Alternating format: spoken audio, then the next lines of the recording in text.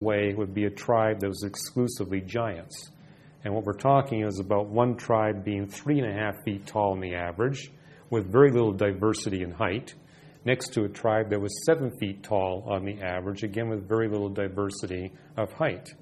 And my point here, is a point we make in this book, is that we need to take into account cultural factors. This conclusion that the human species originated from Eastern Africa makes the assumption that we migrate randomly just like the other animals, and that we maintain cultural diversity randomly.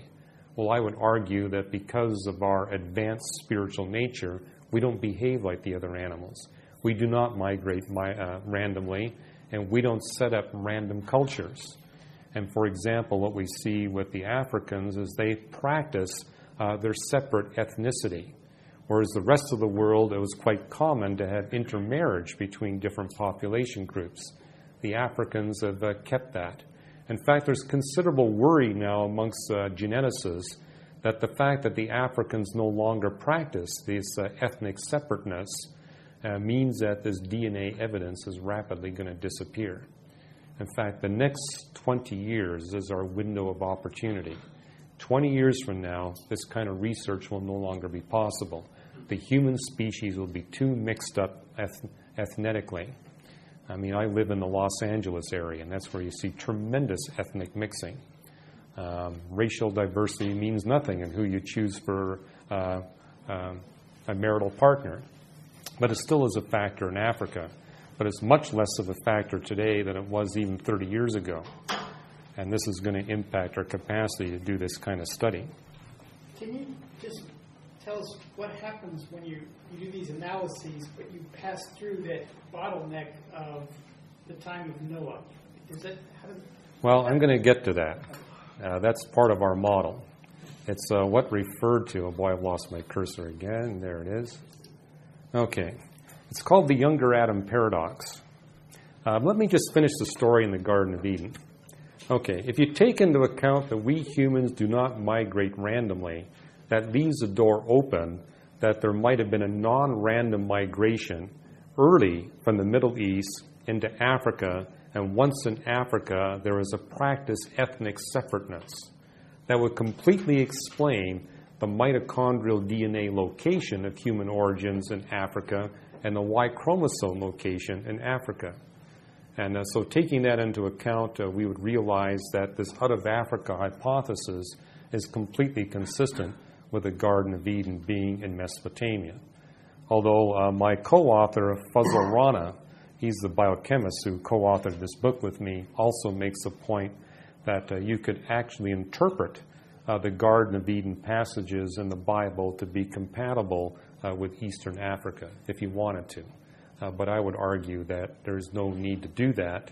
Simply recognizing that humans are non-random migrators is adequate, and especially when you see in the text that you've got God forcibly imparting on human beings a migration pattern that they did not intend.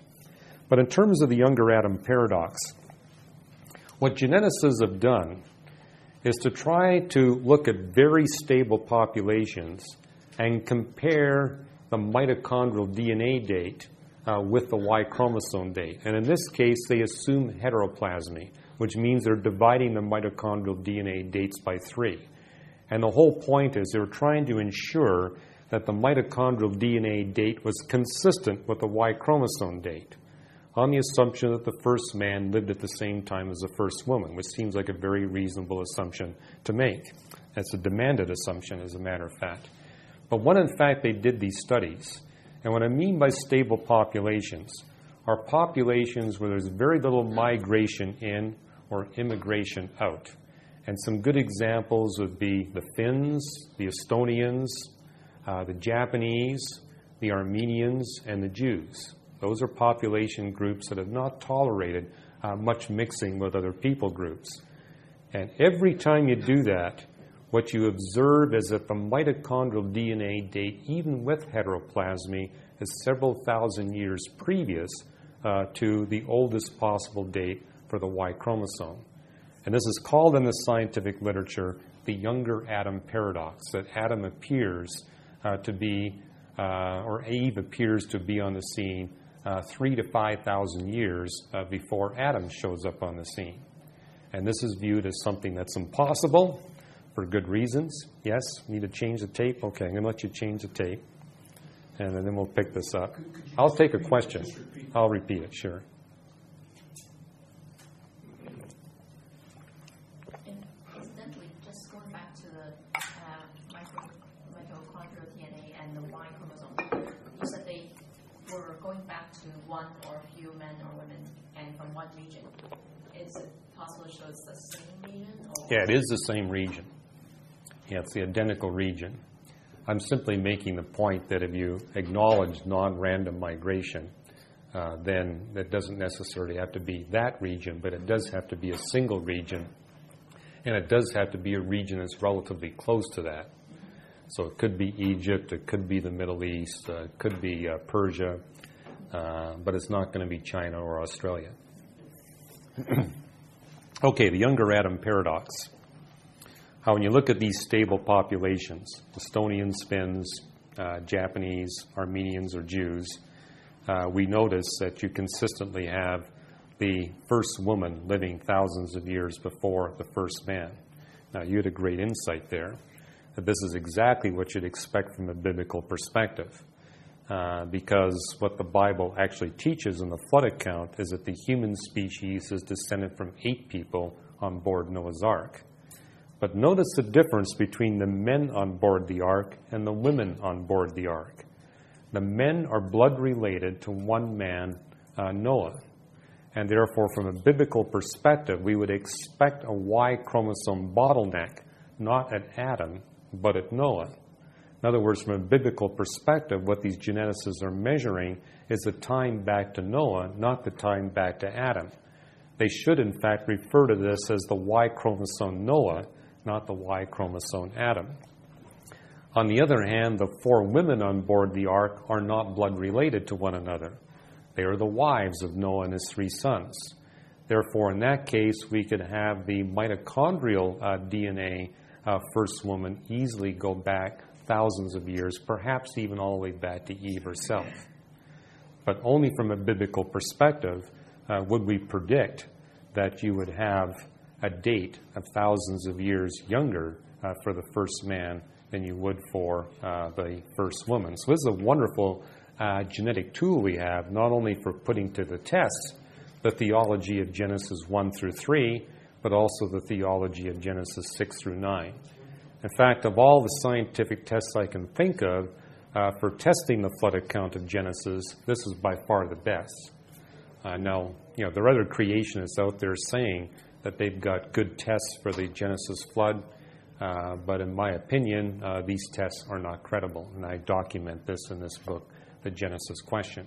But the genetic evidence, I think, is very credible, and is one of the ways, really the only way we have, to test the date for the Genesis flood, and also to test the historicity of the Genesis flood.